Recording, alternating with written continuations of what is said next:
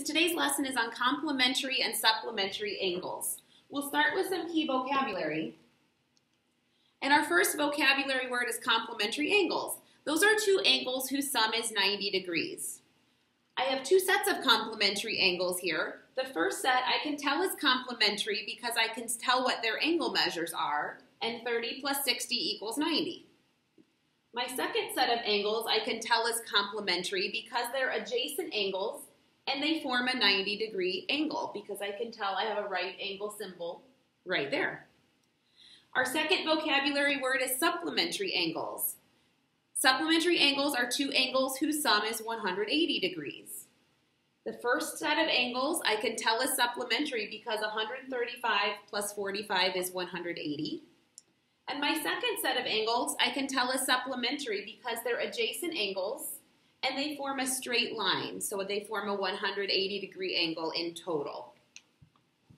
Let's go ahead and classify some angles. So my first set of angles, I have a 70-degree and a 110-degree angle. So 70 plus 110 degrees is 180 degrees. That means these two angles are supplementary.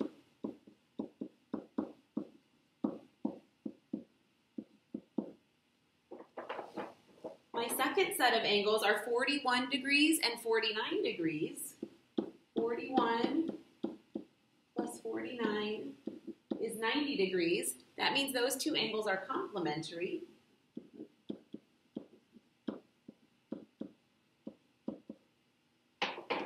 And my third set of angles is 128 degrees and 62 degrees.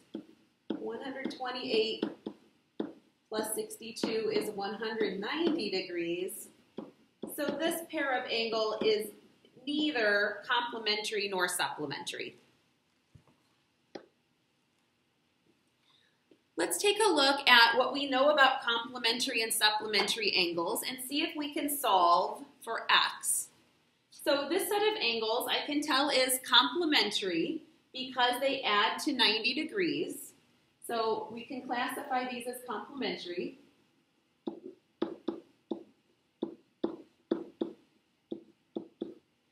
And because we know that complementary angles add to 90 degrees, I can write an equation where 4x plus 36 equals 90. And I'll subtract 36 from both sides and get 4x equals 54. And then I'll divide by 4 on both sides and get x equals 13.5. For my second set of angles, I can tell that they're supplementary angles because they add to 180 degrees.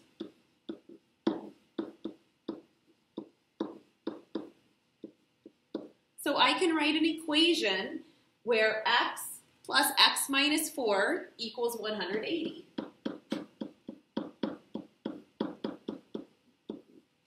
Now I can combine my like terms. That gives me 2x minus 4 equals 180.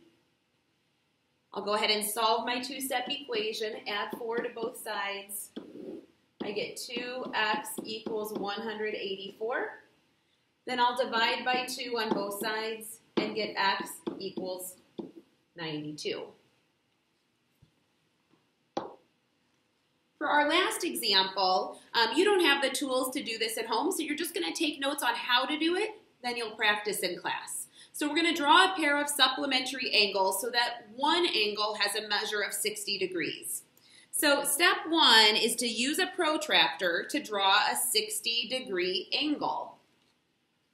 So I'm going to go ahead and draw a line, and then I'm going to use my protractor. Move it down here so that the very center of the protractor is right on that line.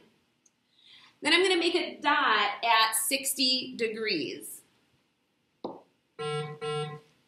Mrs. Santini, please dial 4802. Mrs. Santini, dial 4802. All right, sorry about that. Okay, so we've got 10, 20, 30, 40, 50, 60. So 60 degrees is right up here. Remember that when you use a protractor, there are two different numbers, both 60 and 120. That's telling us from this angle, we have 120 degrees from this side. And from this side going up, we have 60 degrees. Okay, so I have my line and I have my dot. Now you're going to use a straight edge to connect. This is just to create that first angle. Whoops.